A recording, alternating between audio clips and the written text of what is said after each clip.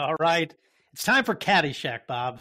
This is an iconic one, and if you're going to do a movie about golf, you better have a foursome. And man, do we have a foursome here today, Bobby. Joining the program yet again, we've got Gooch and we've got Joe Bay. Bob, is there any chance this thing doesn't go off the rails tonight? I think I hope it does. We're gonna press on past that hour mark. I know you love keeping that hour in the podcast. That's your job. You like to keep us organized. But if I were to pick, the best foursome to run this podcast, we've got it. I mean, Gooch and Joe Bay. No offense to all of our other guests.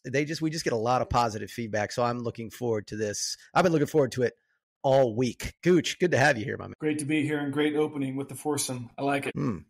Joe Bay, what's going on, man? Yeah, as a loyal podcast listener, I did hear you refer to us last week as an iconic foursome. So I hope we can live up to that billing. I think you got the right group here. Bob, one clarification. One doing one thing and one doing the other thing? Yeah, I saw that text from you. I don't necessarily remember what I said, Gooch. I'm in a zone when I'm talking. Really no idea what I'm talking about. So don't bring that stuff back up. Fair enough. He blacks out every now and again. Well, look, I think the best place to start is a tweet that came out earlier this week. I saw it. Tom literally sends it to me a second later, and I think it's very apropos for this Caddyshack movie that we're about to go through. Let me read it to you.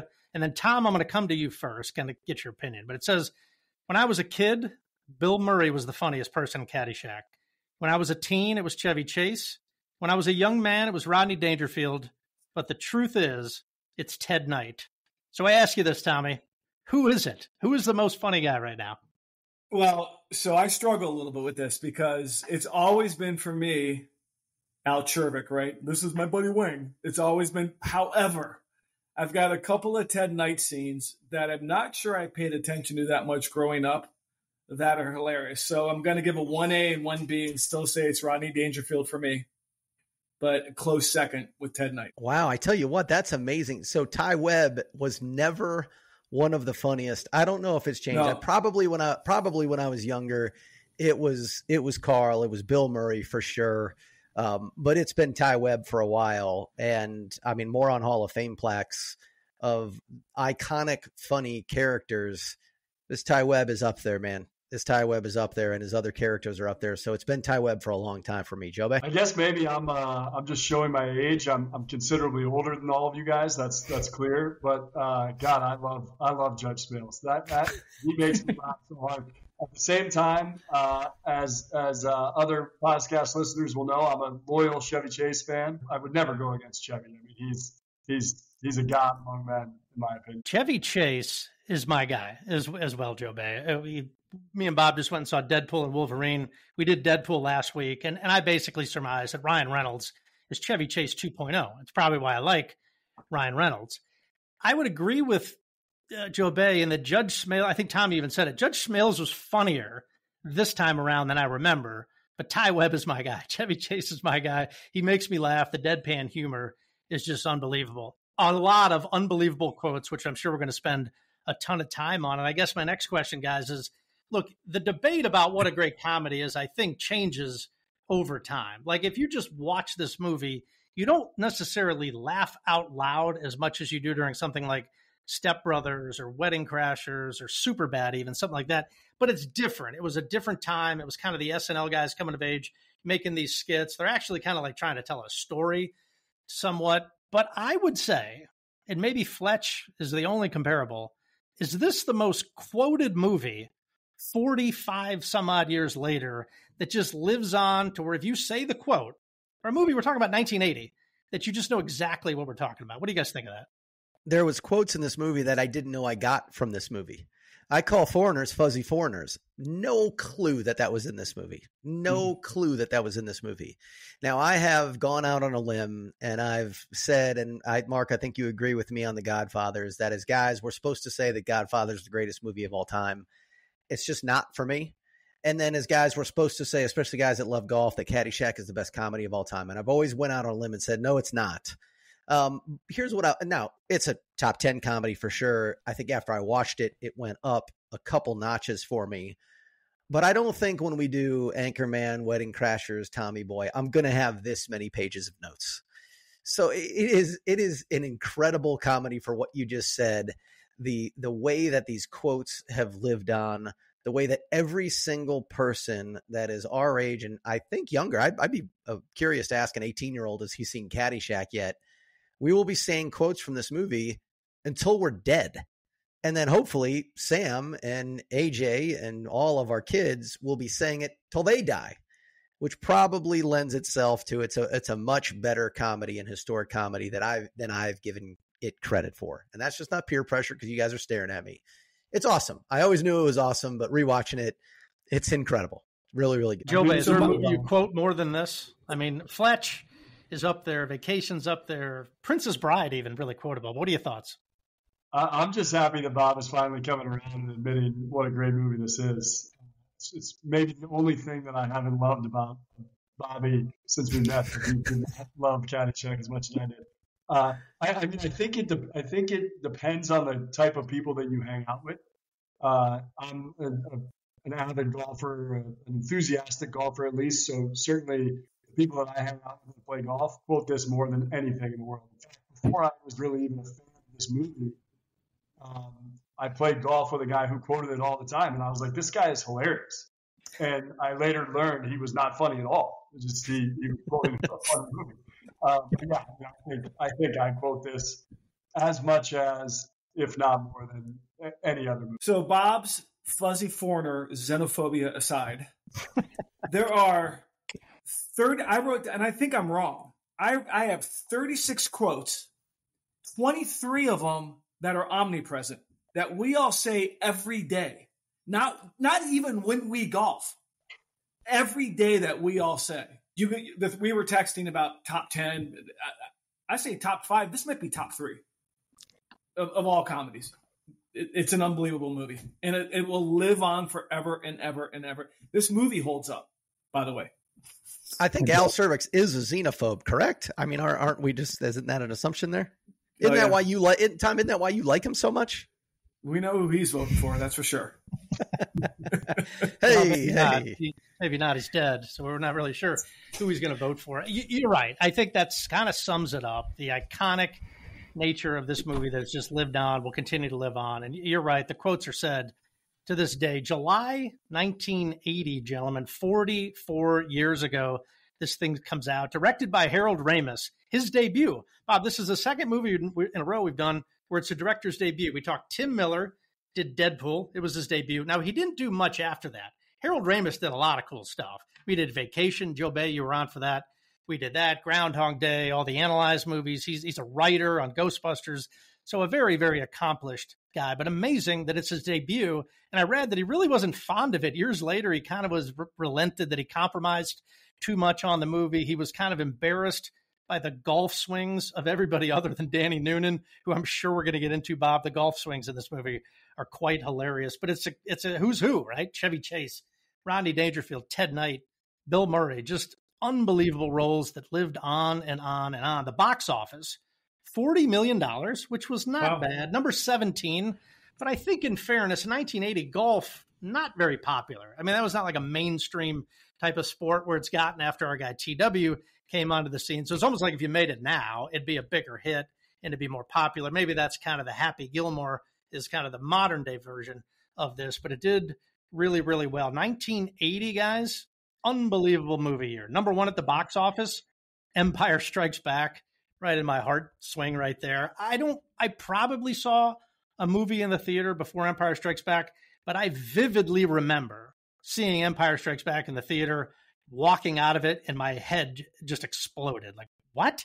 Darth Vader's Luke Skywalker, spoiler alert, his father. Unbelievable. Other big movies that year, I'm interested if you guys have seen any of these. 9 to 5, Dolly Parton. That was excellent. Good movie. How about this for some comedies that year?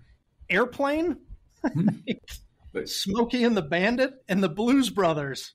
What a time to be alive. Tom? Now, Joe Bay said he's older. I doubt you're older than Tommy. Tommy's like 63 years old. Tommy, you probably, you're a young man and this thing came out. You remember seeing any of those movies I just listed in the theater? Yeah, Airplane. Yeah, well, in the theater. Well, first of all, is there going to be a podcast for Smoking the Bandit? You're on. I don't. Okay, you're on it. Just literally in the same category as a movie like this. I mean, it just Smoking the Bandit is an unbelievable movie. I remember Airplane being like one of the first risky movies I was allowed to see. This movie I did not even see in the theaters. We actually had a cousin who was, I don't know, she's about 10 or 15 years older than me and my sister, and her and her husband used to let us stay over, and we'd go visit them in Ohio, and so I probably didn't see this movie until like 1981. They had a VHS beta. They had a beta, and we used to watch it over and over. And obviously, as a 13-year-old boy, I watched it for the obvious reasons. So I remember seeing Airplane. I assume I saw that in the theaters. I assume I saw Smoking the Bandit in the theaters. Blues Brothers, I don't recall, but I definitely saw it. Joe, you're the old guy. Thoughts on 1980 at the box office? This movie came out the month I was born, July of 1980. So I didn't see it in theaters. And I can tell you, for my 40th birthday, I said I'm going to see the top 40 movies from 1980 all in one weekend, just like binge them all. So I have seen every single one of those. And I would be happy to appear on any podcast that features any of those movies. I think the movie right before it was Cheech and Chong's next movie. The one right after it in the box office was, gosh, what was it? I'm drawing a blank on it now. But of course, I've seen them all. So happy to be on any of the podcasts. Oh, it was Friday the 13th. Of course. Yeah. So feel free to get me on anytime. Happy to discuss any of them. Yeah. Joe Bay, your 40th wasn't that long ago. I think I went to your 40th birthday party. When was this binge of 40 movies? And are you serious? And why didn't you call me? It started that night after the party and went on through the weekend. That was like a Rain Man performance he had there. So, look, I would normally just say this. So I'll ask you, Joe Bay, since you are a 1980 guru, any idea what won Best Picture that year? I don't know if it was in the top 40, so maybe you didn't see it. Robert Redford was in it. Ordinary People. Best Picture. I didn't give me a chance to answer, but yes, of course I did. It's a big movie. And then I'm sure a movie that was on that where the guy won Best Actor. You know who won Best Actor that year in 1980? Famous actor, famous movie. Yeah. I'll let Gooch take it because I know he knows it too. I would have guessed Dustin Hoffman Tootsie, but no. It's De Niro in Raging Bull. So look, 1980. I mean, Bob, we did 1999 a couple of months ago, I guess at this point. 1980 shocked me. There's some really good movies in there with Empire Strikes Back leading the way. Guys, I want to run you through a little Bill Murray. Now, typically, Bob and I will do this. I'll pick out somebody and just be like, hey, look at this run that this guy went on. It's always neat to look back at some of these. Now, we did Chevy Chase when we did Vacation, and Rodney Dangerfield didn't really do a whole heck of a lot of movies, and Ted Knight was really more of a TV guy. So Bill Murray, just one of the all-timers. 77 to 80, he's on SNL. He's not one of the OGs. Chevy Chase and Belushi and Aykroyd and a couple of those guys are the OGs. Comes on a little bit later, and I guess that sparked some sort of rivalry with him and Chevy Chase. They don't really like each other. Later in this movie, it's the only time they ever appeared on screen together. I did not know that. But out of that, he gets 79. He does Meatballs, 80 Caddyshack, 81 Stripes. A lot of those, he's kind of the same guy. Then 84 Ghostbusters, off to the moon. I mean, the guy's like one of the biggest movie stars on the planet. Does a sequel a couple years later, then kind of transitions into more of a serious actor, so to speak. What About Bob? Pretty good. And then Groundhog Day, which I love a lot. I keep trying to get Bob to put that on the list, and we're going to do that. I really like that. But Bill Murray, Joe Bay, I mean, where does he sit in your SNL Hall of Fame? What do you think of his early comedic stuff? And then he kind of transitions into kind of a more serious actor. Yeah, huge fan. I mean, Meatballs, another just absolute classic. You mentioned that. I love that. The guy's a movie star. I love the stories about people encountering Bill Murray, like when he just shows up at weddings or sits down with people at dinner. I think it's Charleston, South Carolina, where he spends a lot of time. Like, everybody's got a great story about Bill Murray just wandering in and hanging with them. And I'm so jealous of that. He seems like such a great guy to be around. But yeah, I mean, he's the best. I didn't love him. I mean, we can get into this more. I didn't love him in this. I just thought, I know the role was based on like this honker character that he had from Second City. It's fine. Like, there's parts of it that I like, there's parts of it that I don't like, but the guy's an absolute legend. He's no Chevy Chase. No, he is no Chevy Chase. Yeah, the part, I'm sure we'll get into it. Do you like it? Do you not? Bobby, you know what fueled a lot of these guys back in the day and apparently kept the lights on this set? I'm sure you read that. I do. It's a little Colombian Bam Bam. I think that's what had everybody fueled, correct? It was. It was apparently everywhere on set. It was another movie. I think was a Vacation, Bob. I think we did where it was just basically everyone was all coked out, and it just seemed to be a theme of kind of that late 70s, early 80s, and these guys just going through there. Bobby, where do you stand on Bill Murray? You know, it's kind of, I know you're a big Adam Sandler guy. You're kind of like the half generation right behind us. And Adam Sandler, he kind of reminds me of Bill Murray a little bit, where he's kind of got this shtick that he kind of does through a lot of his movies, and Murray kind of does it, which I don't tend to like a bunch. Where do you come down on him? Yeah, he's not up there for me. Obviously, he's got some iconic characters, but when I think of best comedic actors of all time, he really isn't up there. And when we get to Hall of Fame plaques, this is it, and it's kind of a goofy character. I mean, some of the best scenes of all time, but no, I'm not as high on Bill Murray as other people might be. Bobby, I imagine, I don't know, did they even have the Foreign Film Awards back in July of 1980 to even review this thing? I mean, did it do okay? You're sort of our international guru when it comes to this stuff. It got one award, Mark. It got one award. Most of these films we're doing have just 50 awards because it's all over. You know how I like the foreign press, but this got one award. It's called a stinker. It got one stinker, and it got most annoying accent for a female.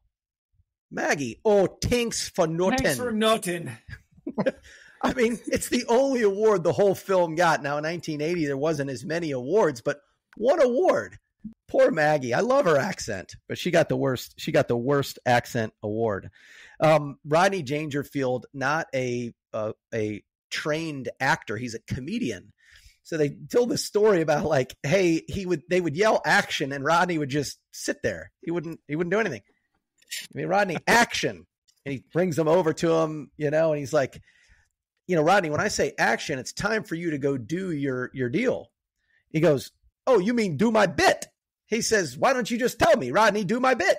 And so every time instead of action, if Rodney Dangerfield's in the scene, he says, Rodney, do your bit. And he just is off like a racehorse doing his Rodney Dangerfield. Danny Noonan stayed away from golf for 25 years after this film. Yeah. He said he just, every time after the film he would try to golf, everybody would watch. Everybody would be yelling Noonan in his backswing. He just was soured to the game of golf. Too much pressure. Brian Doyle Murray, writer on the film, Bill Murray's brother. I didn't really know that. When I looked at his picture, I didn't actually even know that was Bill Murray's brother. D'Annunzio and Lacey dated for 2 years after this. I mean, how many guys were taking a run at sweet Miss Lacey, and D'Annunzio got her? Although he was, he's the Italian gets a girl. And it's a tale. Another story. It is a tale as old as time. The Italian gets the girl. There's some unintentional comedy here. I'm going to wait because Tommy, you texted about it. We'll wait to talk about some of the things that happen in the background of these scenes are just, hilarious. The last thing I'll say is I've never seen the beginning of this movie ever. When the movie started and they're in Danny Noonan's house, didn't even know what movie I was watching. I've never seen the first scene of this. Also watched from Prime, pretty obvious, Vacation, Animal House, Ferris, Tommy Boy, Stripes, Airplane, Blues Brothers, all those others. So obviously a lot of good movies like this. What other notes does anybody have? Gooch? So a couple things. So one, you were talking about Carl earlier in the movie. Did you guys know, even though I know it was a character from Second City, Joe, that actually Carl was originally supposed to be a wordless character. And then when they cast him, Harold Ramis would just kind of say, okay, here's the scene, including the famous cannonball scene where he's with Ty Webb in his place. And he just said, go for it. The third writer on the movie, Douglas Kinney, is Dwayne the Stork Storkman in Animal House. So do you guys remember Stork? He actually also wrote Animal House, and he's also one of Al Czervik's dinner guests. Somebody stepped on a duck that night. Also, Harold Ramis. Poz, we were talking about Harold Ramis movies. So he did all the movies that we know: Stripes Vacation, Ghostbuster, Caddyshack. But do you remember? Because you and I should remember it, because you're the oldest and I'm the second oldest. He did Heavy Metal in 1981. News. Do you remember Heavy Metal? I don't. It was a screwed up, really bizarre. If you guys ever want to watch the most bizarre movie, it's a bizarre biker movie set in the future, cartoon biker kind of sex movie, kind of weird. And Harold Ramis did that. And then the last thing I'll leave with is Kenny Loggins. Let's go. Mm-hmm. Footloose, Caddyshack, Over the Top, Top Gun. I mean, come on. It's actually one of my favorite things about this movie is the first 30 seconds where it's the slow part of I'm All Right, and they're showing the golf course and the sprinklers and the music and the humming is just bringing you in. I think it's one of the cooler entries into a movie. The Kenny Loggins thing, I mean, Footloose is not only one of my favorite movies, but also my favorite song and my favorite dance. So, yeah, I love it. One thing just to tag on the Gooch on the Animal House thing. So the only line that guy had, that Doug Kenny has in Animal House, is one of the best lines in Animal House. When he goes, "What the hell do you expect us to do, you moron?" Which, I love that. For me, for waste, my 10-year-old son is blonde. That's all I'm going to get there. He just loves it. So I think that one was funny. I think Bob and I did research in some of the same places. We had a lot of those same factoids. So I'm sure you've heard this one, but I thought it was interesting that Spalding, the kid who played Spalding, never acted again.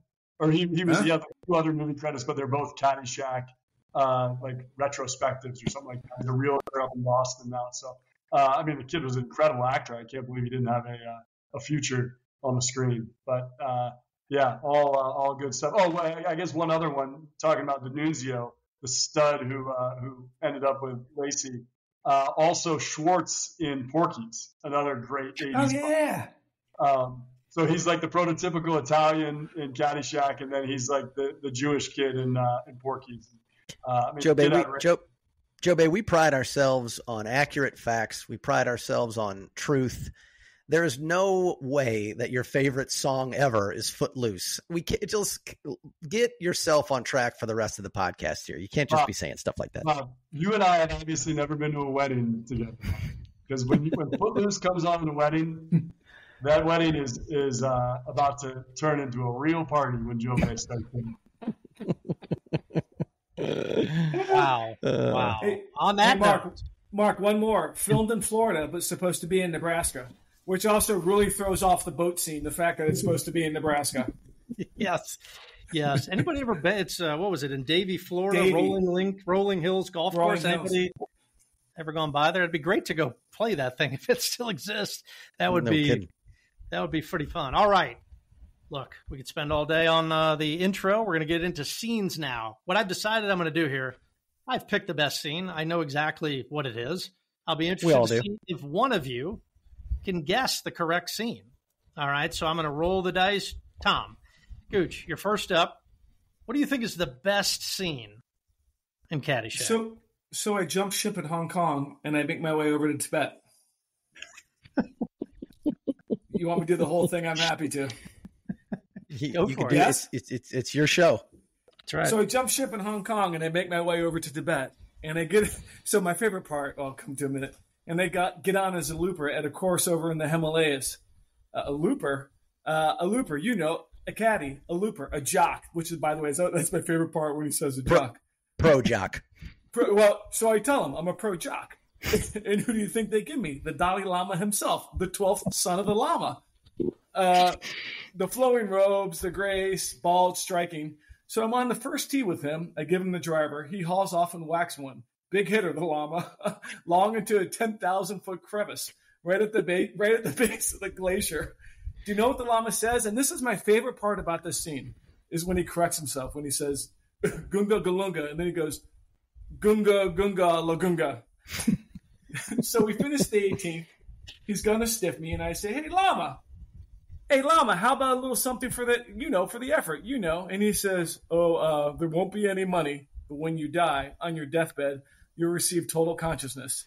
So I got that going for me, which is nice, which, by the way, is quote number 1. Because we all say, so I got that going for me, which is nice. Yes. Did I win, Mark?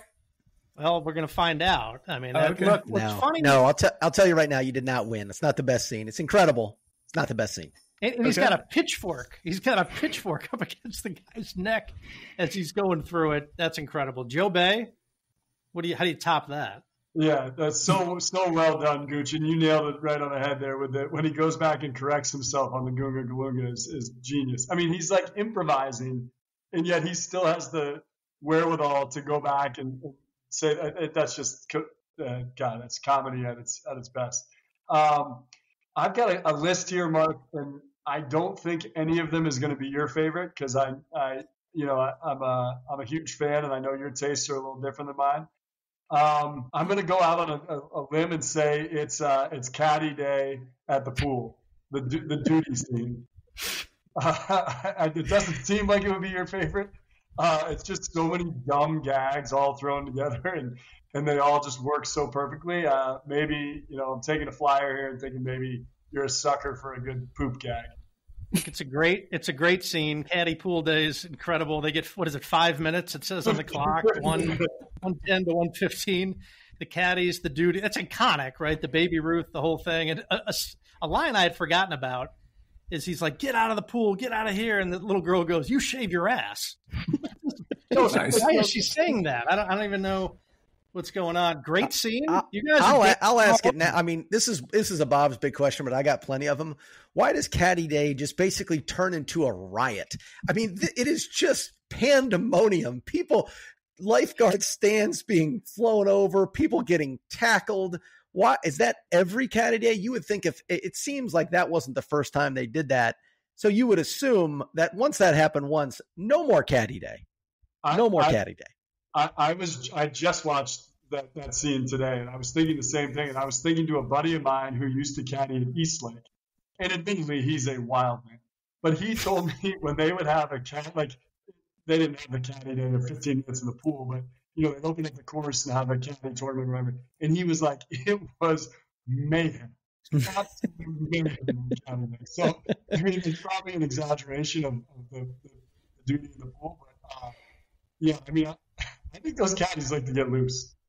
Especially back then. Is that kind of quote number 2, by the way? So whenever you guys go to the pool, whenever we go to the pool and it's a hot mess, July 4th, Memorial Day, Labor, I always walk in to my wife and say it's like caddy day at the pool. Yeah. Do you guys not say that? Yeah, it's not even a quote. Yeah, it's just part of the vernacular. Yes, yeah. Okay. A crazy time at the pool is caddy day. No doubt. Yep. No, it's when Ty goes into Carl's house. That's it. And if that's not, that's the best scene. I mean, just he knows me too well. The quotes that come out of that is this your place? This is really, really awful. No, have a seat. Well, no, I wouldn't want to stick to anything. I wouldn't stick to anything. It's a piece of grass. This is a grass I've been working on. It's a hybrid. It's a Kentucky bluegrass and a feather bent and a Northern California sesamia. The good thing about this, you can play 36 in the afternoon and then just get stoned to bejesus. And then he's like, where you are off there off Briar, to pool, pond. Ooh, pool would be good. Well, pond to be good for you. I mean, if you got to the first 2 quotes, Tommy, I just used up 3, 4, 5, 6, and 7. They're on the list. In that one scene, and then it ends with cannonball coming. I mean, is there any time? I don't take many shots anymore, but if we're taking a shot, it's cannonball coming. Cannonball coming. Chase it. Cannonball coming. So can I ask a question about cannonball? So first of all, Boz, I noticed you printed out your notes. And is that a first for you to print out your notes? Oh, no, it's handwritten. They're not printed. So whenever I have said cannonball, I don't know if I always think of Caddyshack. Do we all feel like that's where we got cannonball whenever you say cannonball to a friend? Like when they, in the old days when we would do a beer bong or something like that and you say cannonball 100%. To a friend? Yeah. 100%. Okay. Yeah, I agree. Okay. How many points do I win, Mark? You win 1 point. So Bob knows me too well. He knew it had to include Chevy Chase. And Bob and I, with the pool and the pond and the Briar, have used that forever. And the cannonball coming is great. What's funny, Bob and I used to do it wrong. We used to say you live over there off Briar. Bob, what would you say? Yeah, one. Not one. It's not one. It's two. I tell you what, a close second, though, involves Ty. It has to. And it's Ty and Lacey. That's number two. You know, I was born to love you. I was born to lick your face. And then when she takes the shot and she does the salt, the lemon, and then the shot, he snorts it, squirts the lemon, and just chucks the shot behind him. And then the whole love scene that they're having, I guess, was all improvised. And Lacey hated it. She was really uncomfortable to have her top off. He starts the scene with the Perrier that he pours the old Perrier in there and blows off the top. I mean, it's an incredible scene. Yeah, that's scene number two. So I get 2 points, I think. 2 points, 2 points. Yeah, and I would say the only one you guys didn't mention that would have been number three for me. You want to talk about iconic quotes? It's the round of golf with the bishop. When the rain is coming down, and I don't think the heavy stuff's going to come down for a while. That gets said in a round of golf, whether it's raining or not. God forbid there's a sign of rain. That's getting said on a golf course every time, and it's preceded by the Cinderella story. It's in the hole, which again gets said over and over and over again. So great job by all of you guys. Look, let's just get it started. Let's get the quotes going. There are so many. To your point, Tom, I think you said you had 33 or 35. We've probably already done 10. I mean, there's 40 or 50 quotes that go in there. So I think the only way to do this is a draft, fellas. I'm going to let you guys draft, see what I think is the best out of all this job. Roll the dice. Joe Bay, you've got the first pick.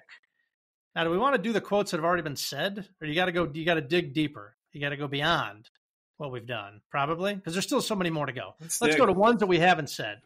Joe Bay, rip off one for me. My first quote is Chevy and Danny early in the movie walking down the fairway and trying to figure out what's going on with Danny.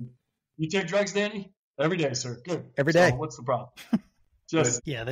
They good camaraderie between Chevy and Danny Noonan. Tommy, you're second up. So here's the weird thing.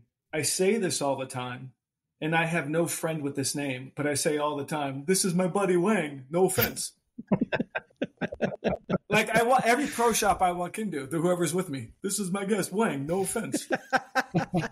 I really do.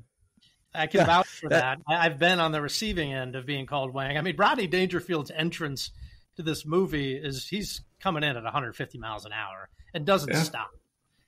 Great entrance by him. Great quote, Bobby. Yeah, I think it's, Billy. I mean, if you need a putt and you need to talk to that putter, it's, Billy. It's a good one. What would you rank be the ball on the golf course? No. I mean, obviously, are you part of this draft, Mark? I didn't think you were part of this draft. I thought it was, just throwing it out there. You can still use it. I'm just commentary. We got notes. We won't miss it. Roger Goodell doesn't get a draft pick, Mark. It's not how it works. He doesn't. Joe, you're up. What's the next one? The next one, this one I use on the golf course all the time because I'm terrible, is the hand games quotes. When somebody hits a bad one, that's a peach, hun. And then when you just fire one straight in the water, oh, golly, I'm hot today. Mrs. Haverkamp. Yeah, that's incredible. I'm going to win right now, even though I still love Wang. Noonan. Yeah. I love the etiquette of that whole place. Everybody just screaming as he's putting. I'll do some Al Cervic here. This is the worst hat I've ever seen. What, do you get a free bowl of soup? Oh, it looks good on you, though. And then Smales just slams the hat down. The Noonan thing is kind of funny because they also are saying miss it. Over time, Noonan just became an anagram miss it, right? It's Correct. Kind of funny how that just kind of morphed into that because there's more miss it, and then there's some guys just yelling out his name. It's kind of funny how that morphed into it. It's like a jinx. Noonan is a jinx. That's what it is. Yeah. I mean, anytime I play golf, anytime I go to a snack bar, anywhere, I want to hit no cheeseburger. I want to milk.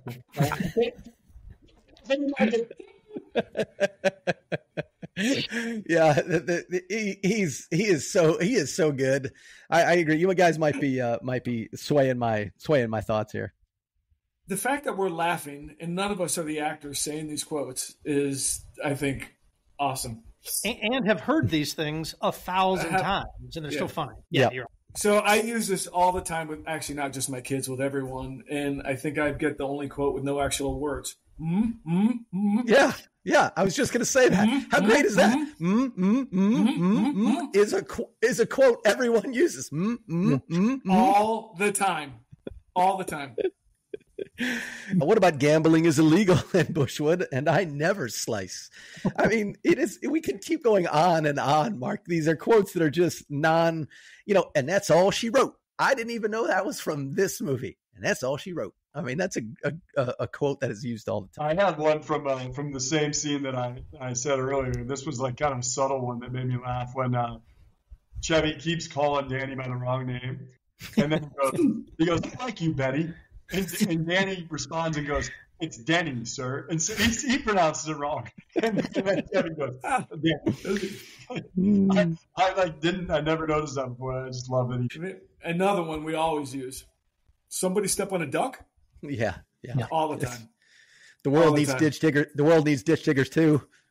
Right from your voicemails. So what is the test called? I kept rewinding it. The test is called the Cooter Preference Test.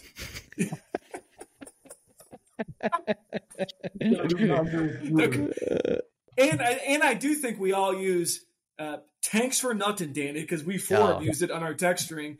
And I also always say to my kids, "How about a Fresca?" And they have no idea what I'm talking about.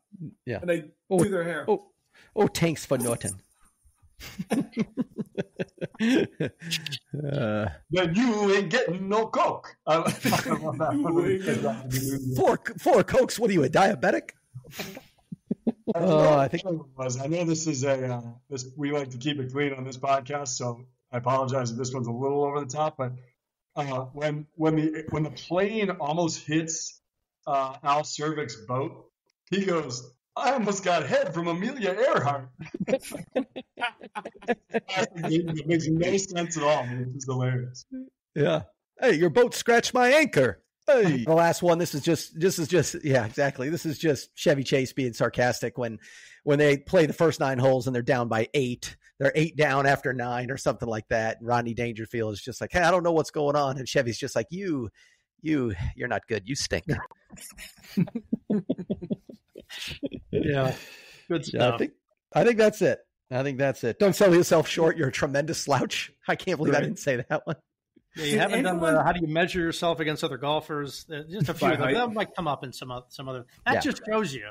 We spent, 20 minutes going through quotes, and there's still more. It's literally the entire script. It's incredible. All right, I'm sure more stuff will come up. Holds up will be the next category. I love doing it with these movies that are really old. Bob and I just did Deadpool. It's only 8 years old. It's kind of hard to realize what holds up. I think we've proven that whoever wrote the screenplay here, I don't know if it was Ramis. I know he directed it, but if he wrote one, I think Bob said it was Bill Murray's brother, one of the writers. I mean, great job on you that all of these quotes have lasted so long. So, Joe Bay, we're going to start with you. A couple things that have held up over the last 44 years. Number one to me, gambling on golf. I mean, God, I love to gamble and I love to golf. And you put those two things together and it's heaven. And when you play golf with someone that doesn't gamble, it's so off-putting. It's strange. Gambling on golf is the best. Kenny Loggins, we already talked about. I mean, those songs are just 80s songs in general. There's some that are great. There's some that are not. Kenny Loggins holds up. Al Cervic's golf bag. That was so revolutionary then to think about like a stereo in the golf bag. And now everybody listens to music on the course, right? We kind of watch TV on the course. But he's got the laser putter. He's got the remote control with the ejection things. Like, we'll have that at some point pretty soon. So yeah, I mean, that golf bag is just incredible. Those are the other one that I think holds up is just the caddies just getting the short end of the stick that they get 15 minutes in the pool. I just, it's still the same. They still get screwed. Yeah. So in the very first scene, Cheerios play a prominent role. When Danny's at his house, Cheerios still hold up. Golf and country club life, like it or not, it still holds up. Rolls Royces still hold up. We'd all take that. It's a 1963 Rolls Royce, and we'd all take that car now. And then naming your boat seafood. And let me tell you why it holds up. So we're building a lake property right now, and we've got to buy a boat. And I just told my wife the other day, I want to name it Seafood. and she's like, why? Now that boat has to be called Seafood now. Yeah. I mean, I really do want to name it Seafood. Before we ever agreed to do this, et cetera, et cetera. Those are good ones. Those are good ones. I had a lot of those. Although I have it in my notes that Cheerios hold up. I don't know what Cheerios are. Are Cheerios mini like churros? What's a Cheerio? Dude, you said Chevy like 3 times. Move on. I've got an issue with Cheerios holding up. We eat Honey Nut Cheerios in this house, and the other day somebody bought plain Cheerios, and everybody was like, "Who the hell eats plain Cheerios?" But don't you just dump a bunch? I remember eating Cheerios and just dumping so much sugar on it that you would scoop the bottom of the cereal bowl and just have that sugar in it. Oh, it was amazing. I don't know why I stopped. I don't know why I stopped with the amount of sugar I put on. My parents were not watching how much. Why didn't I just put more? Like, why? I always loved the sugar. Why didn't I just put more? Why didn't I just put more and more sugar on those Cheerios? We were only allowed 2 scoops. But those were some keeping teaspoons, I can tell you. Yes, they were. I tell you what, we've had some great what holds up. We've had Lily, I think in Princess Bride said love holds up. Kevin Lawhon on Independence Day said God, I think holds up. I mean, those are great one. What holds up is golf. Golf holds up. Golf will never not be cool. Now, movies about golf, I don't know. There's not a big sample size of them, but golf holds up. Great comedies hold up. Bookies hold up. I have a friend in Macon. He loves to gamble. He has a bookie. Explain to me, what is the need for a bookie nowadays? Can't you just bet anywhere you want on the internet? Why are there any bookies? Mark, is there any bookies still? I would think FanDuel has completely put that, out of business. DraftKings, that market to actually being a bookie is probably, although who knows, might still be out there, but I would think the internet has killed it. The advantage to a bookie nowadays is playing on credit. So Athletic. So you can, when I had a bookie, I used to settle up once a quarter with them. But that was back in the 90s. I'd settle up once a quarter with them. So caddies hold up. It doesn't matter if you're playing Chastain Park, where Joe Bay and I live. If you're playing and somebody else is carrying your bag and you're walking down the fairway, it's incredible. It's incredible. There's absolutely nothing like it. Sucking in your stomach when you're at the pool and a hot chick walks by. I don't know what shape I would need to be in to not suck my stomach in. I mean, even if I have 1% body fat, the stomach is being sucked in. A cash jar for a college fund, like that's pretty cool. I mean, nowadays it can't. It's just too much money to do that. And then having a ton of kids and it just working out, right? We're all worried about money. I'm sure we're all worried about money and we're trying to retire and this and that. And we're like, we can't have any more kids. Just have a billion, we have friends that have a billion kids and somehow it all works out. So I think that's it. That's all that holds up for me, big fella. Sorry, Poz. Just if you have that many kids, you can only have one bathroom. That's correct. Correct. Yeah, that was tricky at the beginning of that movie, which Bob had never seen, apparently. You guys nailed just about all. I was just check. The only ones that you guys didn't mention, I'll just give them another plug. Chevy Chase holds up. It just, he's going to work in a movie. And the other thing, Danny Noonan's golf swing, incredible. Bob, I'm sad to hear that he ran away from the game. He was about the only guy on there that could really move it. Just smooth, slippery, just backswing, follow through. The guy really looked like he knew what he was doing. All right, questions. It's probably going to be a bunch of those from this movie. You've hinted at a few of them. Joe Bay, start us off. Well, if I could just backtrack for a minute, because I'd like to give the not just this book, but the fact that I read books a plug. Caddyshack by Christian Shannon. He mentioned books hold up. Joby, books hold up. We're on to the next category. Books hold up. I get it. I love to read, but it points out that Danny Noonan lied about being a golfer, which I couldn't believe with that silky swing. I've golfed for 35 years and my swing sucks. And that guy is an actor and was able to pull off that swing. That's amazing. Absolutely incredible. I love that. That holds up. You know what, Joe Bay, you know what holds up? Your golf swing. You got a good golf swing. Don't sell yourself short. You're a tremendous slouch. I appreciate that. I measure myself against other golfers by height. So correct. Joe's tall. The only thing that I had questions, it's a perfect movie, so very, very few questions, was, I think Bob referenced this before, but when Danny tells his dad he had four or five Cokes at lunch, that's too many Cokes. Too many Cokes. Yeah, he's a slim and fit guy too. Like 5 full gas Cokes at lunch, I don't think so. No, I agree. I think the only thing saving them, if you notice, the Coke bottle, I think, was kind of more that miniature Coke bottle, not the just jugs that we're drinking now. We used to be a proper nation. They had proper sized Coke bottles back in the 80s. It was like a Coronita? It was like a Coronita, but with Coke? Yeah, okay. Kind of. All right. Coconita. Coconita. Gooch, what do you got? I've got like 9 questions, but 4 pressing questions. Question number 1. Where does Danny live?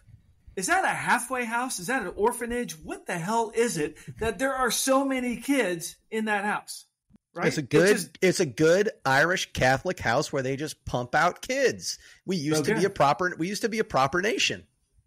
Yeah, the movie is based on the Murray family, and they had 8 or 9 kids living in the same house. Right? They did have a bunch of kids. Okay, we get the answer. Does anyone else think it's weird in the very first scene when Danny's riding into Bushwood and 2 women on horseback ride right by the clubhouse? It's filled with rich people. Rich people ride horses. I can't believe in this mansion you're building on that private lake up there with your own private boat, you're not going to have people on horses walking by your house. I will. That wasn't the question, though. All right. Question number 3. Is it weird that Porterhouse is giving a massage in the middle of the locker room, and then he goes from buffing the extra wax off Judge Smales' shoes? No. Yeah. Okay. No, you answered. You're right. I've got. Is this really a nice course? Like the condition of this place. That's the question. In the question. Room.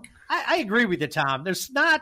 It should have been nicer. Like they just kind of didn't really pull it together with that. I don't want to step on toes, but let's go with this thought here a little bit, Mark. And Gooch, we'll come back to you. I'm sorry. Yeah, what is the Atlanta? I know, Gooch, you don't know the courses. What's the Atlanta equivalent of this course? I don't think it's that exclusive. No, I'm not. This isn't. Well, Joe Bay, what's the Atlanta comp to Bushwood Country Club? On the condition of the greens, the horses wandering around randomly around the course, and massages being given just sort of willy-nilly anywhere. The caddies not wearing sleeves. There's not an outfit or a dress code. Chastain Park National, which is my home course. $30 a month to be a member there, and play for free after 2 p.m. Yeah, it's not great. It's not great. Yeah, go ahead, Tommy. Sorry. And then my last question: doesn't Judge Smales getting hit in the nuts warrant him probably going to the hospital? But then we wouldn't have the rest of the movie. Yeah. Yes. Then we wouldn't have the rest of the movie. Those are my pressing questions. So Lacey shows up to a golf round with her grandfather with no bra on. I mean, what is going on here? More on Hall of Fame plaques for just dirty tramps. The golf scholarship opens up because the guy before him died of anxiety. Totally missed that the first 1,000 times I seen this. The golf scholarship was open because the guy, a high school kid, died of anxiety. That's not great. Joby, I see you laughing. You thought that was funny too as well, correct? He choked on his own vomit. Yeah, right.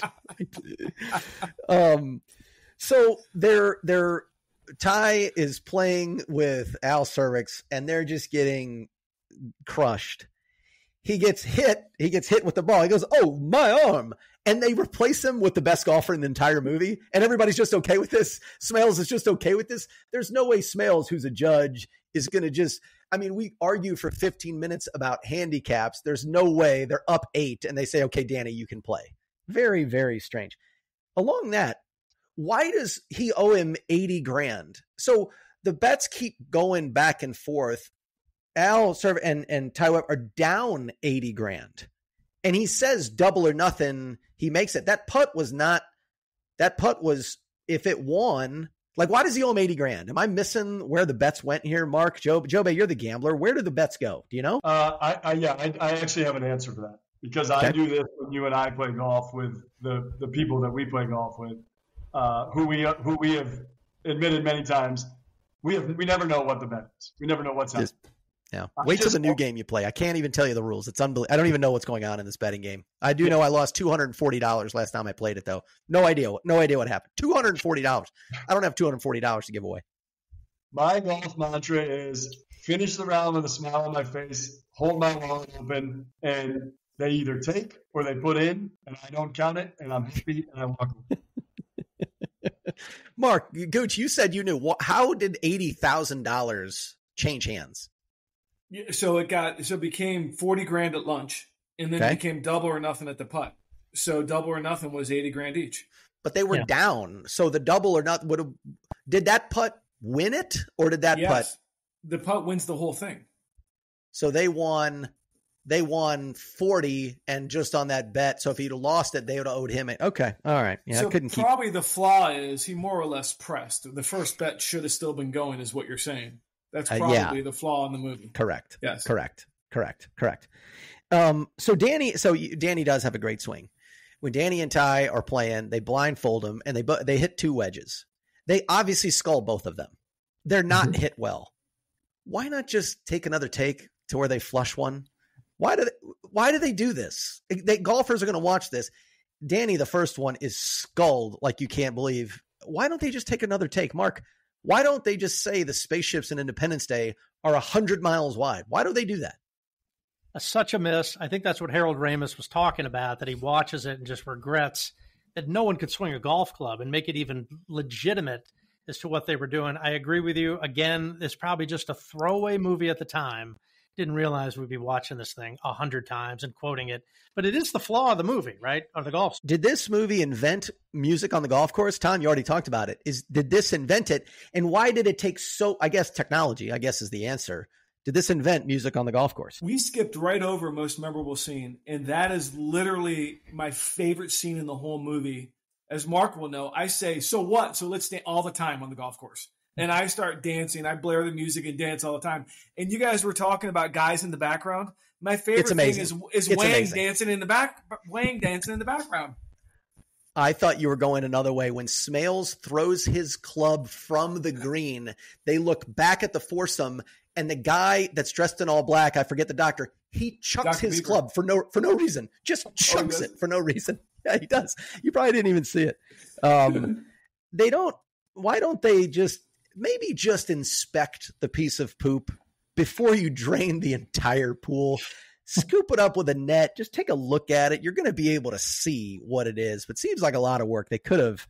And I also thought Lacey's dive would have been better. Everybody's watching her. Is a very average dive. I thought she would have had a rip entry like these Chinese divers during the Olympics now, but a very average dive. So that's all my questions. I've got more, but these were the most pressing questions. Well, here's the most pressing question of the movie. None of you brought it up. Bob, I thought you would go there because it involved a stopwatch and looking at rules. The last putt should not have counted. They did not take the rules into account. I'll give you the rules. After you make a putt, you have a reasonable amount of time to approach the ball and then 10 seconds.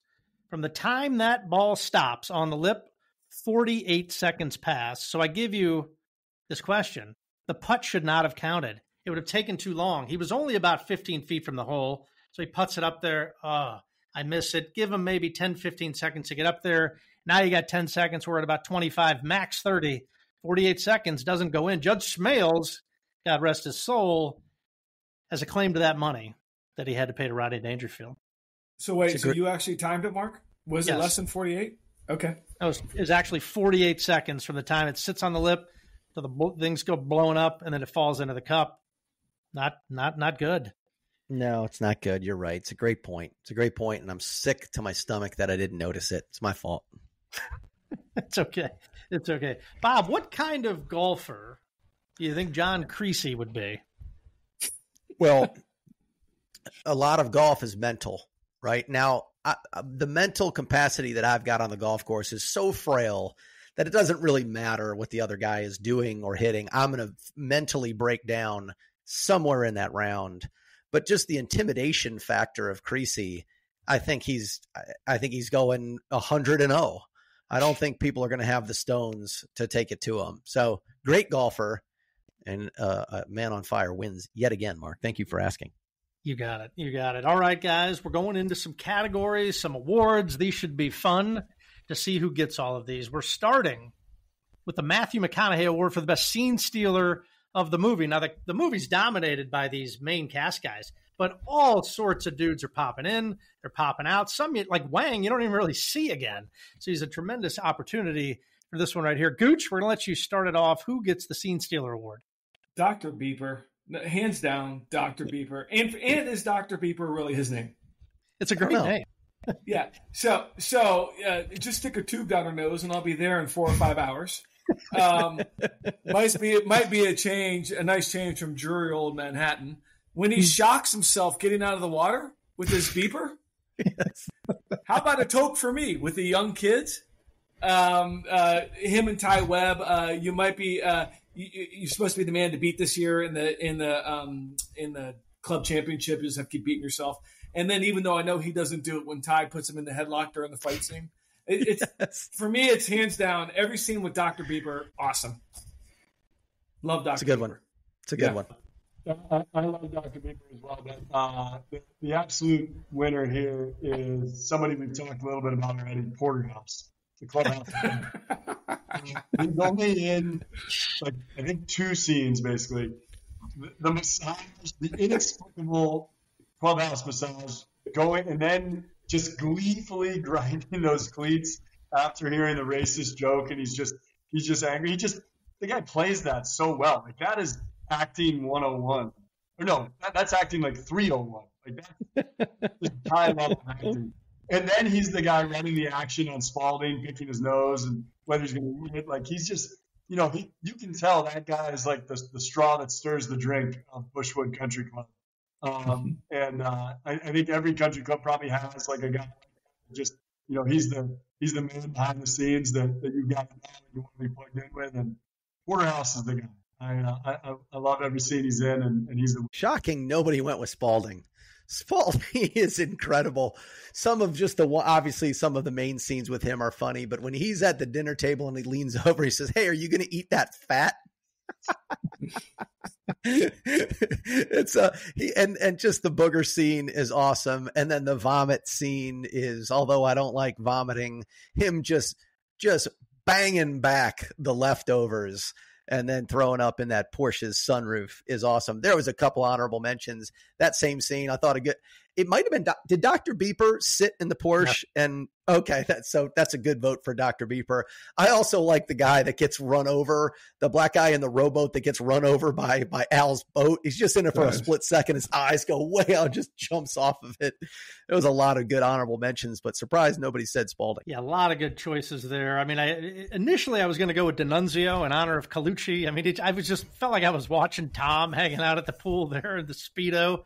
But I went with, and Joe Bay mentioned him earlier, just because it's a name I'll say on the golf course a bunch, Mr. and Mrs. Haverkamp. Love their little scene there. I went with them for the scene stealer. So that just shows you the depth there. Everybody went with somebody else in that. All right.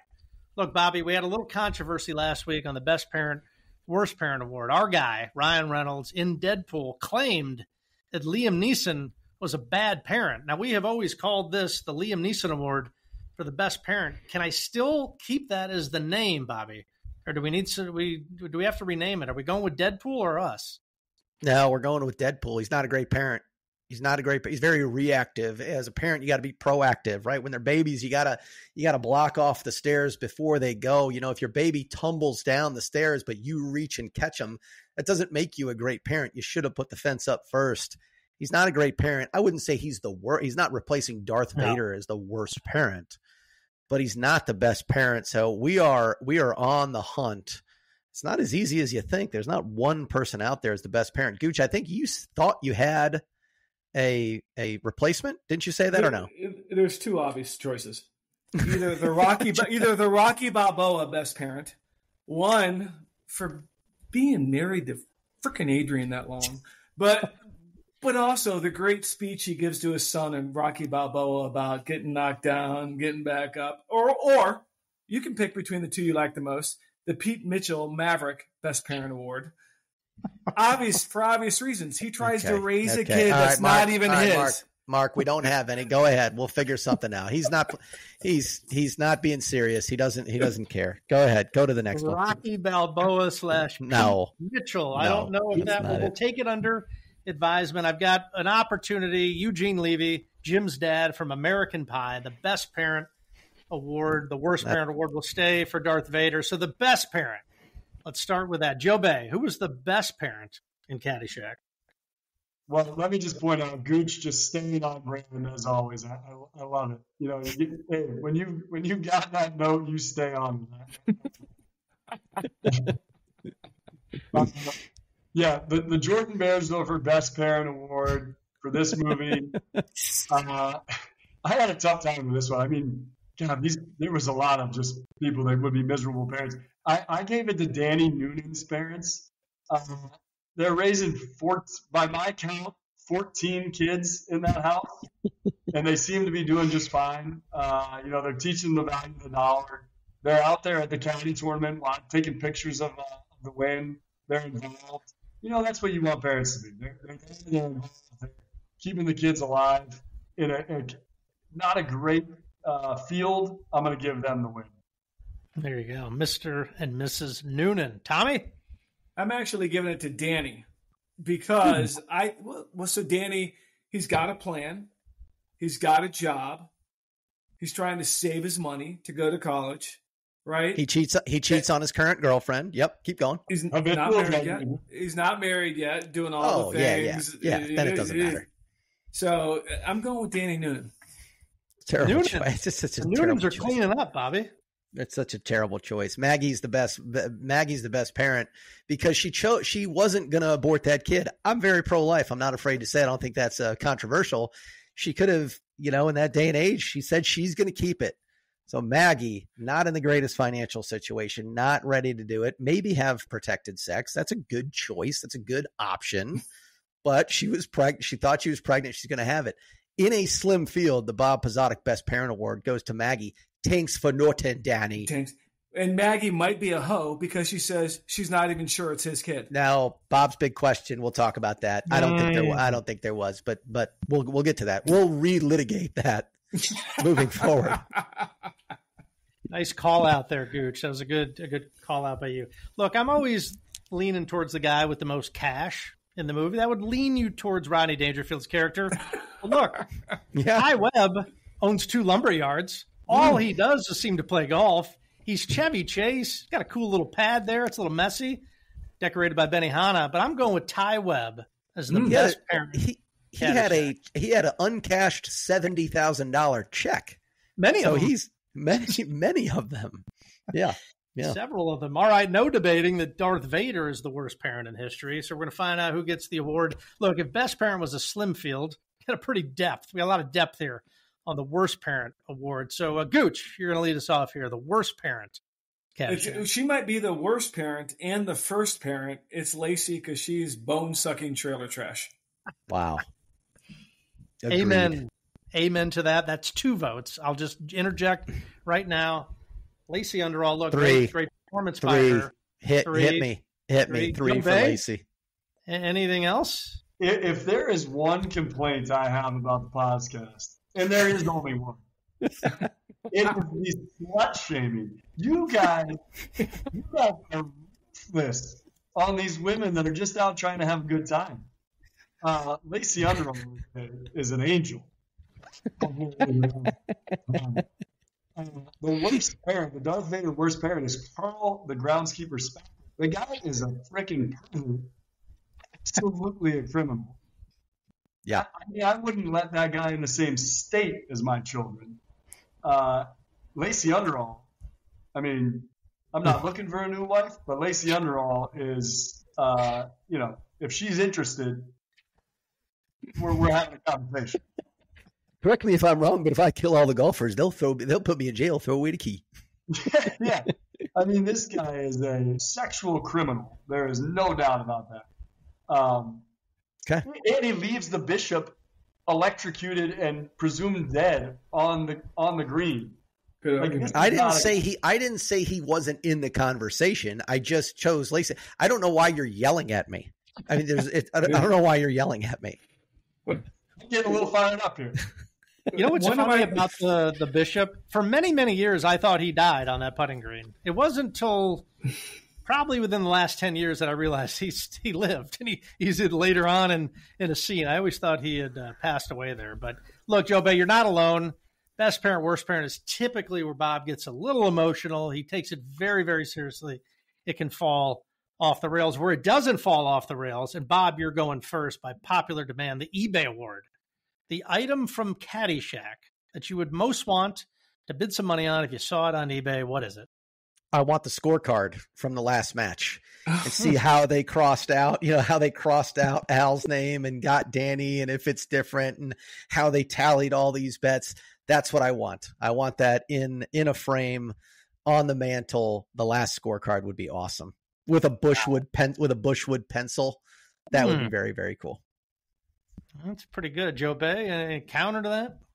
That is good. And Bob, I feel like I know you pretty well, and I tried so hard to guess what you might pick on this, because as all loyal podcast listeners know, Bob has his 60th birthday coming up this week, and I'm going to see him on his birthday.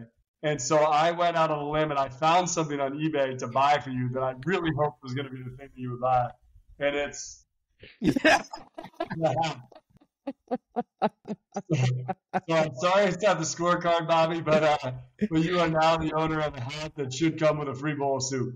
Hey, it looks good on you. I am wearing that on Friday. I don't care if it's hopefully Charlie's okay with that. And if I know Charlie, he'll be fine with that. I will wear that Friday. You're the best. You're the best, man. That's awesome. So let me jump in real quick, because that's another vote for that. When Joe Bay was telling me about that, he didn't tell me what it was, but I figured that's what it was. So I picked the hat, the looks good on you hat.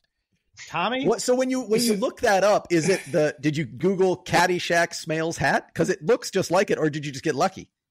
I did Google that, and there's a million options. Oh, and, okay. In true Joe Bay fashion, I bought the most expensive one. And it's actually like a very nice hat. It feels great. It looks great. So, I'm excited to see where. In true Joe Bay fashion, I got the most expensive one. Tommy, what are you going with? So I guess Joe gets the Rudy Sack Award for the podcast a lifetime, because that was a pretty good moment. Bob, happy birthday coming up, but your answer was awful. And you lose points on your own podcast, if that's even possible. How can it not be Billy Baru? How can everyone not want Billy Baru? There is nothing more than you want than Billy Baru. And to pull off the knitted sock and the cover of the whole thing, come on, it's Billy Baru. You guys are all simpletons. Yep, it's a good. If you didn't have such an arrogant attitude, I'd give you credit. It's a good one, but. Follow up. Did Judge Smales have too many clubs in his bag? Because clearly he's not putting with Billy Baru throughout the round. Pulls that out on the 18th.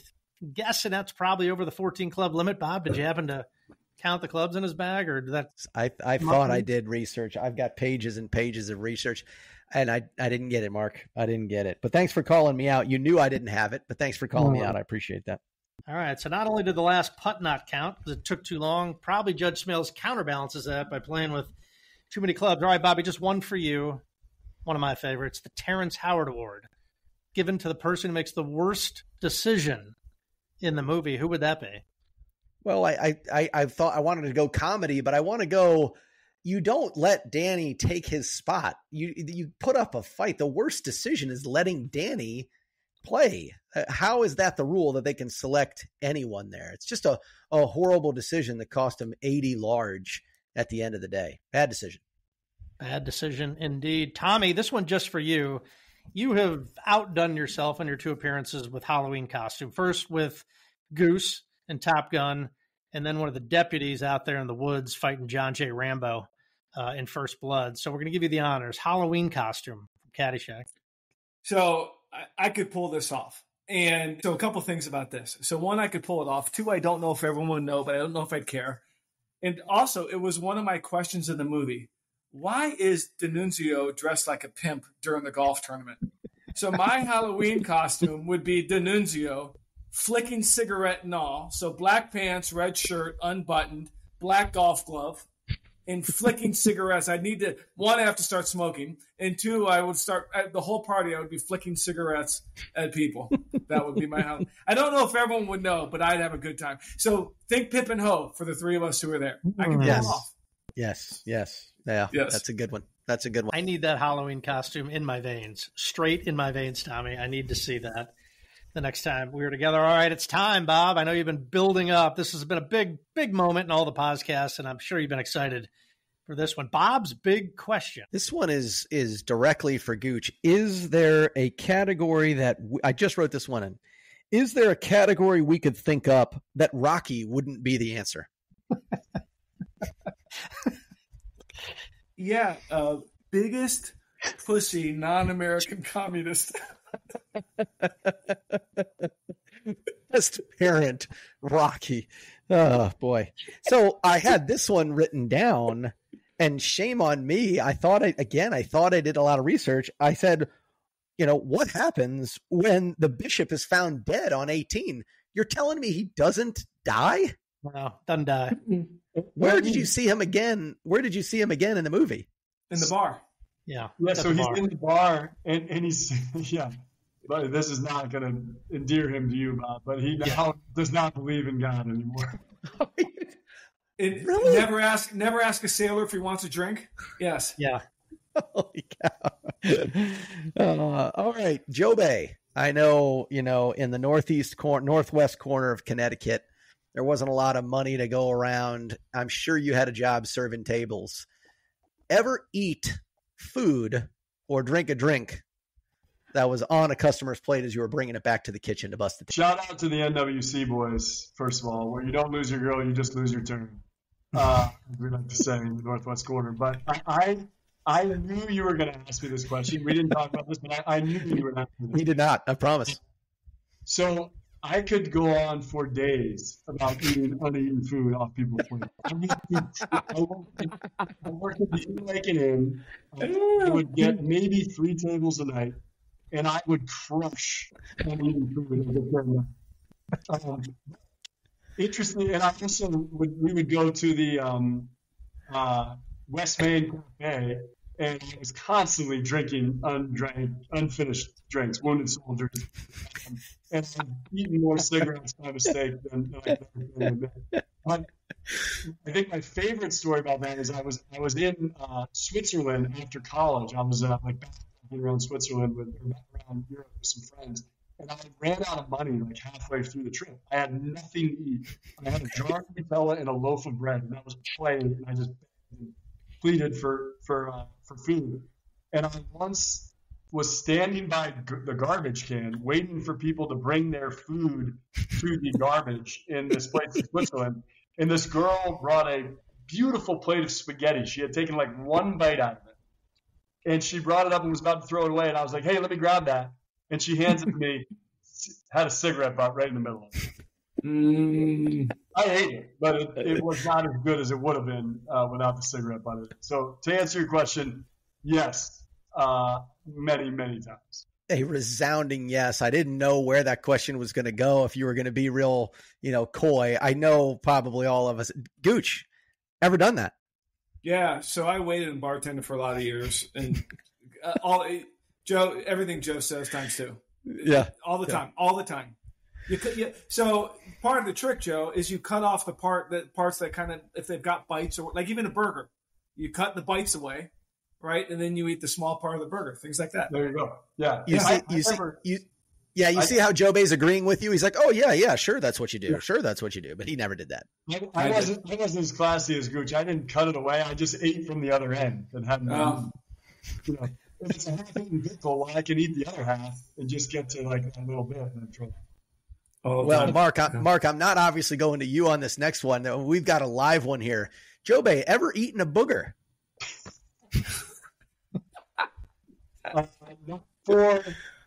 It's been 4 years and 3 months.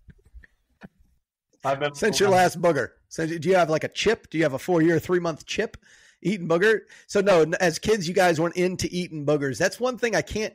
And now I've never eaten a booger. I wouldn't be afraid to admit it, but if you're in bed and you're looking at your phone and you pick your nose to get a little boogie, and I've had one fall on my lip, and it's just terrifying. It's terrifying. The feeling of it is terrifying. So, Gooch, ever eat a booger? Well, we all ate boogers as kids, but I'm going to tell a story that's way too embarrassing. I can't believe I'm going to give it to the internet. When I was in college, I was at a party with a bunch of my high school friends. We all went back home. We were at a huge party. And one of my buddies, who I played football with and hung out with, he gave me a hug. And as he hugged, he had picked a booger, and he wrapped around, and he put it on my cheek, and I didn't know it was there. And there's pictures of me at the party with a booger on my cheek that my buddy put on my cheek as a joke. Oh, man. So can you imagine the COVID that thing had on it? Can you imagine all the COVID that you got that time? But we all have boogers. Mark, where's the weirdest place you've ever thrown up? I know all these questions should go to Joe Bay. I know there's a great story in my screen. He's bottom right on my Hollywood Squares. Joe Bay, just know I wanted to go to you first. I know it's an incredible story. Mark, anything good? Nothing. Or will you? I would call a car weird. I mean, I've thrown up in a car, but I don't really have a good story about throwing up at some odd place. Joe Bay's, his eyes are bulging out of his head. Maybe you go to him. Joe Bay, what do we got? I'm like the guy in the little rowboat that's about to get hit by now. No, I can't think of like one good place, but any of my friends from college will tell you that I have thrown up almost everywhere. In so many awful situations. Like I developed this thing my senior year where I couldn't stop throwing up. And it probably had to do with the fact that I was in my senior year of college and was drinking too much and stuff. But I've thrown up basically everywhere you can think of. Everywhere. You name it. I've thrown up there several times. I had a puke bag around in my back pocket because I knew I was going to throw up at some point. Jeez, I'm glad you got over that because we could not be friends, and with my fear of vomiting. I was actually wondering about when you saw the guy puke, when you saw Spalding puke when you saw him drink the cigarette, did you almost throw up? No, but when he throws up, I'm not watching. I'm doing one of these. I'm not watching that. No, not watching that. Tommy, I once knew a guy, could have been a great golfer, gone pro. All he needed was time, practice, decided to go to college, and said 4 years did pretty well. End of his 4 years last semester, he was kicked out. You know what for? Night putting. Putting at night with 15-year-old daughter of the dean. You know who that guy was, Danny? Take one good guess. Bob Mitch Hope? Cumstein. No, that guy was Mitch Cumstein. My question to you is, can you spell Cumstein? I can. Cumstein. And I can go one step further. You ready for this? I don't know if that's right. But yeah, sure. Go ahead. It is right because I looked it up. It's na ta ta ta ta ta ta new pa pa pa pa pa pa pa ta ta ta ta ta ta ta. We've all been doing it wrong all these years. So I had subtitles on. I went back 5 times to get it all right, and I wrote it down every single time. So again, 5 nas, 5 tas, 5 news, 5 pas, 5 tas. Did you write it 5 times every time, or did you just write it once, like times 5? I went, nah, and then I went back again. Then I did all the tas, and then I went back again. Then I did all the news, and I went back again. Then I did all the pas, and I went back again. So Danny hits a putt. That's totally improvised, right? It's got to be totally improvised. Has to the be. whole scene. Yeah. He's also, Mark, as you and I have done many times, in his bare feet. We have golfed in our bare feet. We have. Many times. Grounding. Get to the earth. Yes. Very good for you. Yes. Yeah. Mark, this question is specifically for you. We know Danny hits the clutch putt at the end of the tournament. It's illegal. We know this, but Mark, have you ever hit a clutch putt in your entire life? Oh yeah, I made a putt to win a tournament at Aliqua Lakes. A tough day on the 18th hole. Yeah, we're all happy for you. The comedic answer was nope, never made a clutch putt, because I don't think I've ever made a clutch putt in my entire life. And I actually played competitive golf as a very young kid. I don't think I ever hit a putt to win anything. I've lost almost every golf bet I've ever had. I actually could play golf okay, never win a bet, never hit a clutch putt. Doesn't matter how long the putt is. I've never hit a clutch putt. But we're so happy for you, Mark, that you hit that clutch putt at Aliqua Lakes. Thank you. Here's the question. It's yes or no. Did Maggie sleep with another guy, or was that just her way of trying to dig at Danny because she didn't like the way? Tom, did she sleep with another guy? Slut. Okay. Joe Bay. Yes, but not a slut. Just an Irish girl enjoying herself in America. Mark, did she? Yes. I think no, because she got my best parent award. That's it. Bob's big questions were good. Joe Bay, obviously the clear winner of those questions. Clear winner.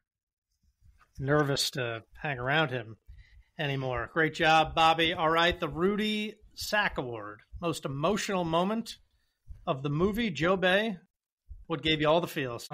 For me, it's going to go back to just my love of these two guys. And as Mark mentioned earlier, the fact that it's their only time together on screen. It's the Carl Spackler and Ty Webb moments. And, it's a long scene. It's not like an emotional scene, but it's just one that you watch and say, this is history. This is two heavyweights just out there punching together and giving it their best shot. And that, to me, like that tugs at my heartstrings. I love that. That's the most emotional moment. Love it. Tommy, you're an emotional guy. Rocky Balboa make an appearance in this movie? Tug at your heartstrings? I think it's the Bishop and Carl right up until he gets struck by lightning. It's a minute of emotional, and then right up until he gets struck by lightning. I went with that one as well. That got me going, Tommy. So 2 votes on that. Bobby, round it out. Listen, I'm going to change the rules here. It's not the movie, but it's what's associated with the movie. And Tommy's right. It was that moment between me and Joe Bay when he pulled out that hat. I will forever associate that with the movie Caddyshack. My Rudy Sack Award. Good call, Tommy. That's the first ever Rudy Sack Award for something that happened on the pod. Excellent. Yep. All right. This guy's history, baby. Yep. Right. Did the movie need a different ending? I've already given you my thoughts. The putt should not have counted, although that would be pretty not as fun, I guess, right? Because we don't want Smales to win. We want Ty Webb and Danny Noonan to win. But Tommy, we need a different ending here. Is there a better way to end a movie with, hey, everybody, we're all going to get laid? It's the perfect ending to a movie. So maybe the putt goes in. I agree. I'd written that down too as kind of my B. Maybe the putt goes in, but I think that line is awesome. So just to go back in podcast history, during the Shawshank Redemption episode, Mark wanted the alternate ending to be that Morgan Freeman snitched on Tim Robbins for escaping prison. Do we all remember this? That wasn't what he wanted. It's what ChatGPT said could be. He proposed that alternate ending. Now he proposes that Danny Noonan's putt gets disqualified because of a rule of golf. And he says, it might not be as fun. Joe Bay is hitting his stride. I know we're going over time, Mark, but Joe Bay is hitting his stride. Just let him cook. Go ahead. Finish your thought, Joe Bay. Pause. I mean, can we ever trust this guy to give an alternate ending to a movie? The only alternate ending, and this is something we haven't even talked about. This will be on number 2 of this podcast because we're definitely going into a sequel. The gopher dies a horrible and grisly death at the end of the movie. Kill that gopher. His head explodes. His head explodes like a Quentin Tarantino movie, just blood everywhere. Yeah, that's Nightmare on Elm Street style. We see this animal die. I'm not for animal cruelty, but do you know what punishment is for animal cruelty in the state? It's probably pretty stiff. Yeah. The gopher should the movie could change if the gopher just went. Forget the ending, just get rid of the gopher in time. Yeah. I think you're right, Joe Bay. You swayed me. I had something else, but I think that's right. He gets him in the crosshairs, blows his head off, and the putt sinks. I think that's the ending. Let's have the conversation right now, because we haven't really gotten into it. We'll talk about Bill Murray's Hall of Fame plaque. Number one, do you guys like Bill Murray's performance here? And two, did you like the whole gopher thing? Tommy, Bill Murray's performance and the gopher. Where do you stand on it? Gopher's irrelevant. No, his best. So are we in Hall of Fame right now? No, I'm just curious, kind of just like to the ending point, because I think the gopher thing is kind of goofy and the blowing up and all that kind of takes away from the movie a little bit. Just on that for right now. Yeah, so I'm not really. So going back an hour ago, whatever it was, I'm not a Bill Murray guy. I love Stripes. That's really about it. Stripes is about it. So Gopher's irrelevant to the movie. But it's also, I bet you if you ask most of your listeners, minus the one girl who never watched Rocky, the one scene that everyone would remember the most is the gopher dancing, right? That's what everyone remembers about this movie. I don't know if everyone, that's what they remember about it. That's the big part of this movie. That song comes on. Everyone does the gopher dance. I'm All Right comes on. All right. Bob, thoughts on Bill Murray and the whole gopher thing? No, the gopher's irrelevant. I agree with Gooch, but he is great in this. I mean, this is, we'll talk about it in Hall of Fame plaques. Yeah, let's transition into it right now. One we'll knock out of the way, because we've already covered Chevy Chase. Now, I don't know if anybody's opinion differed after seeing this, but when Joe Bay joined us for vacation, look, it comes down to three. Not many dudes have three characters like Chevy Chase. He's got Fletch, he's got Ty Webb, he's got Clark W. Griswold. We gave it to Clark W. Griswold because Fletch is unbelievable, Ty Webb's unbelievable, but Griswold is kind of in more movies, and when it just sort of snap judgment, you think of Clark Griswold. Has anybody changed their opinion on Chevy Chase? No, I'm seeing no. All right. I think it's Clark. I agree. So Bill Murray, here are your choices for Hall of Fame plaque. What do you think of him? Kind of snap judgment. Carl Spackler in Caddyshack. Ghostbusters, which probably his biggest, most famous film. Stripes, Meatballs. And then his later years, What About Bob was kind of like a breakthrough for him to kind of switching over to that. Joe Bay, Bill Murray, snap your fingers. What do you think of first? It's a tough one. It is a tough one. I'm going to go What About Bob. I love What About Bob. I mean, I think I agree that it's like, it was sort of where he flipped a little bit from just like a comedic hand to a funny, sort of respectable guy. Yeah, I mean, that or Stripes. God, him walking down the street singing, "One of these days, everything that I want's gonna be mine." I mean, that's kind of what sticks in my mind for different reasons. But yeah, I'll go one for What About Bob? Bob?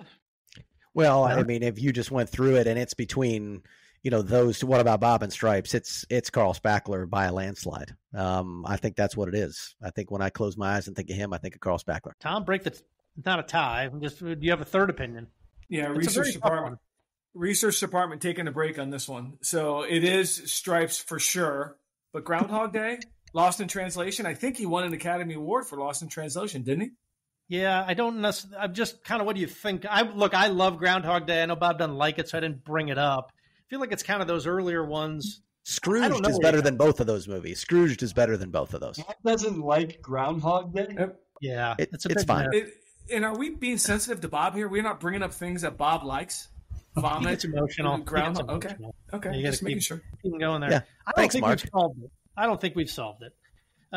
Ted Knight, Judge Smails, just a all-time performance. He's really a TV star. I mean, he's Ted Baxter on Mary Tyler Moore Show, Too Close for Comfort. He's on those shows for a long time. I am imagining the four of us think of him as Judge Smails, though. Correct? He's Judge Smails. Yeah.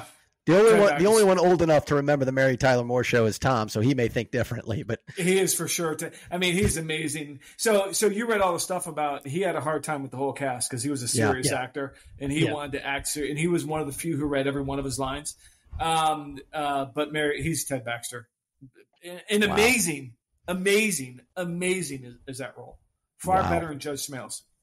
Wow. And imagine what he was going through as just a human and like a normal human being actor, while everybody else on the set was dead, out of their mind on drugs, just getting gassed every minute of every day.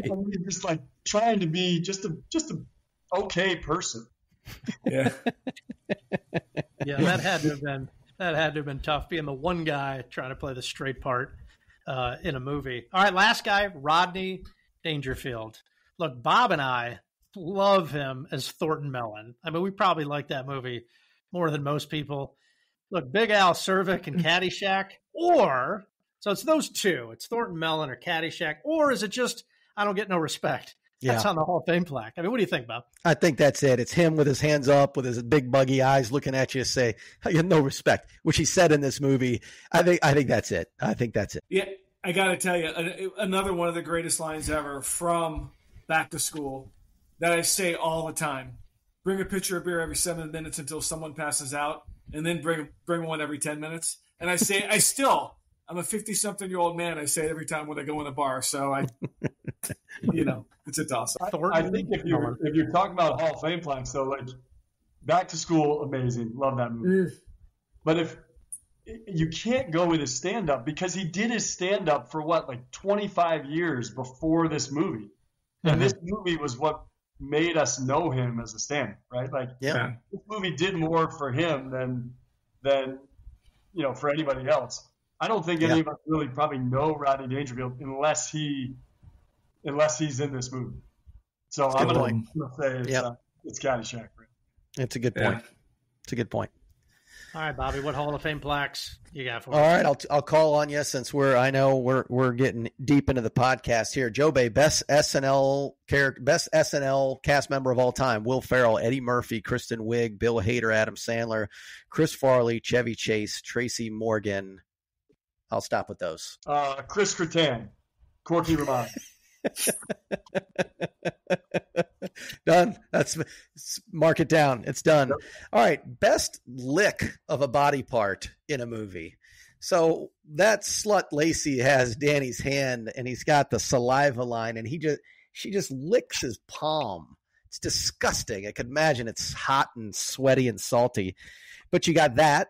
You've got Ferris Bueller, obviously, when you're bending over, moaning and wailing, you lick your palms. It's a little childish and stupid, but then again, so is high school. You've got Jabba the Hutt licking Princess Leia. It's pretty gross. Nightmare on Elm Street, the tongue comes out of the phone in the dream and licks that lady. And then you've got the orderly licking Sarah Connor in T2. Best lick of a body part, Mark.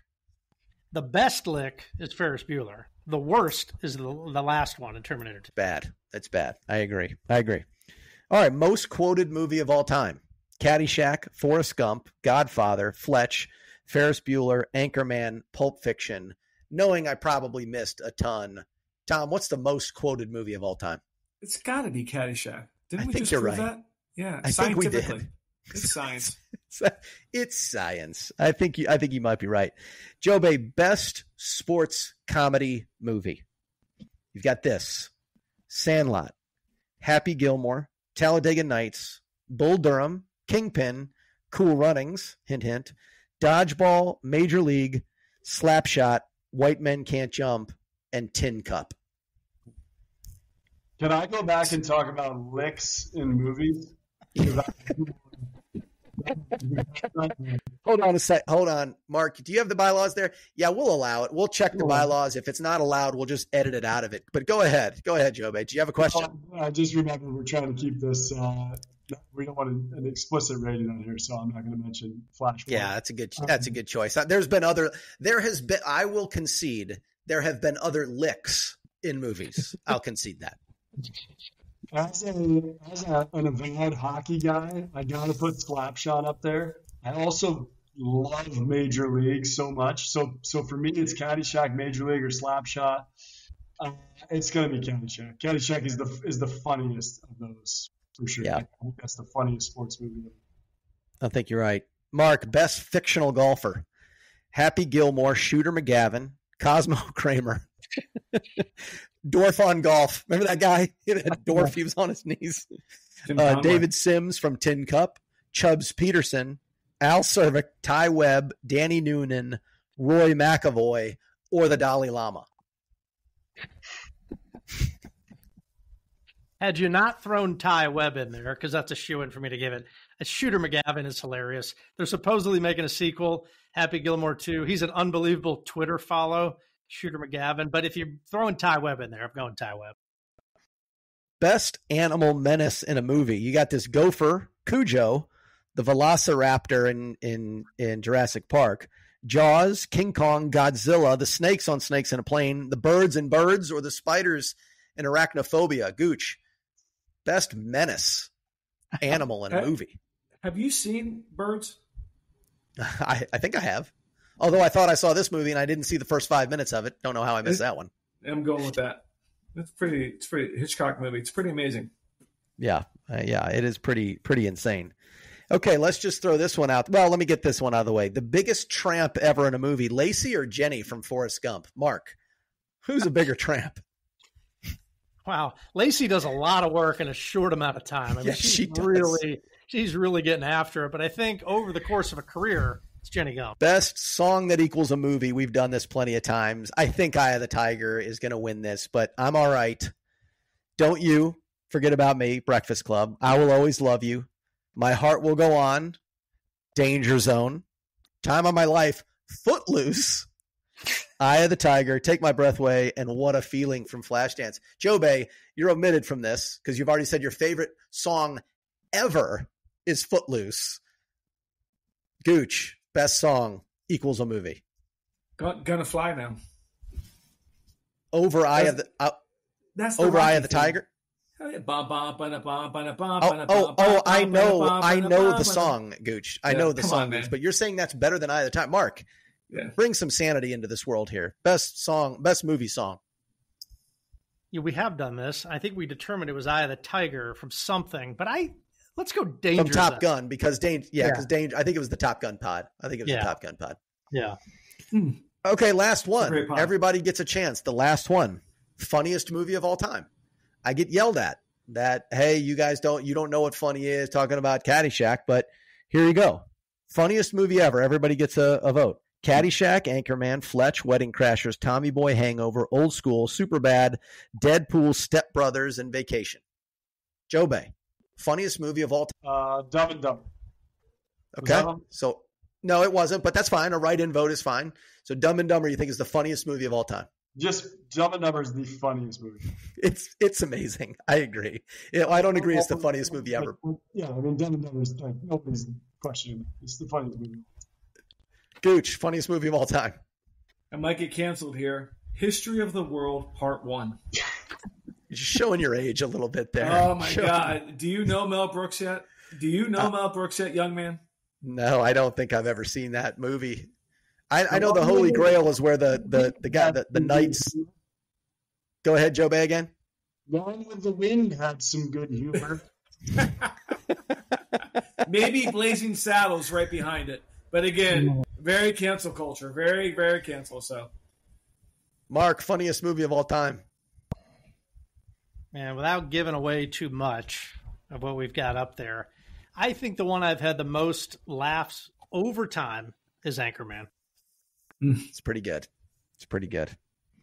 That's it, guys. You guys did great, and I think I won that category. None of you got any points. I got all the points. You were definitely on fire. We've come to the end, sadly. It's been a blast hanging out.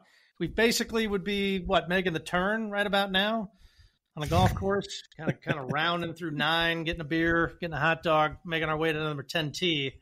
Time for the MVP of the movie. Gooch, who can this movie not live without? Al Czervik. Hands down. Rodney Dangerfield. Tough to go against that. He's a tour de force. Joe Bay? I'm going to go with instead of my heart on this one. I'll never go against Chevy Chase. Chevy Chase is the greatest comedic actor of all time. Love the guy. The MVP of this movie is Ted Knight. Judge.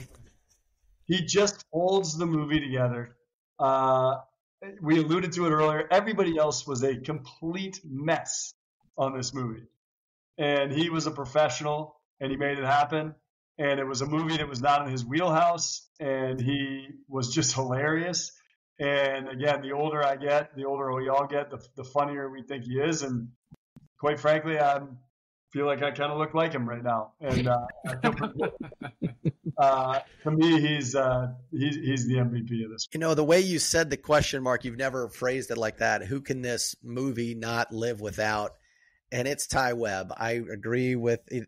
I could go. This was one of the hardest ones, but I don't think this movie is the same unless they put Ryan Reynolds back. The movie is just not the same without Chevy Chase as Ty Webb. So I would say he is the MVP of this movie. Yeah, I'm going to go with Ty Webb as well. Smales is unbelievable. He's better than I remember, and I agree with you, Joe Bay. He's kind of, you need him in there, but I'm always going to go with my guy, Chevy. Ty Webb is just the one-liners, the physical comedy is just unbelievable. Well, guys, we've said a lot. Any final words? No, we have said it a lot. Mark, great job. I know your agita, which a lot of people loved you talking about agita when we were watching the scene from Deadpool, Tom Colucci. But I know you're type A. Listen, we all have our gifts. You keep this shit. You're the Judge Smales of this podcast. You keep us on the straight and narrow, and we pressed your boundaries. The MVP of this podcast, Mark Pozotic. Great job, Mark. Great job. Been a blast having an iconic foursome for an iconic movie. Enjoyed it, fellas. Until next time, this has been the Pozcast.